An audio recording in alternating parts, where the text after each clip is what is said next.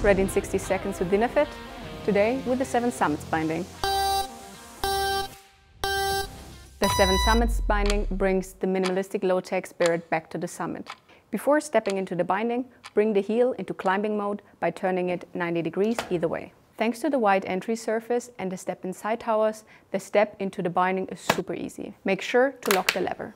If you're using a brake, it locks automatically with your first step thanks to the safe brake system. The 7 Summits binding comes with 3 different walk modes.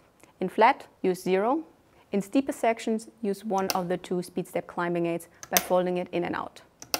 If you need an extra climbing aid, you can also turn the heel 180 degrees with the pull of the hand, and voila, you have a third option.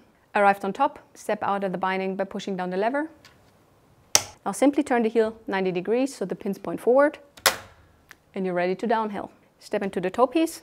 This time, don't lock the lever and push your boot down to click into the heel piece. If you're using a brake, it's already activated and you're in downhill mode and you're ready to ski. Speed up.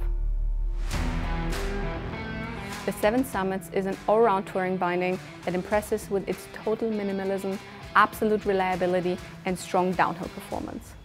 As all our bindings, the 7 Summits is of course covered by our lifetime guarantee. It weighs only 320 grams without and 380 grams with brake. It is fully adjustable from DIN 4 to 10 and it has an adjustment range in the heel of 25 millimeters.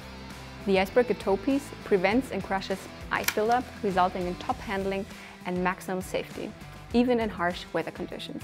Our quick and crampon slot gives you the possibility to insert the crampon vertically as well as old school horizontally. This is much quicker and requires less power, making it considerably easier to insert the crampon in challenging weather conditions on the mountain. We hope you will love this binding as much as we do. So see you on the Summit and speed up.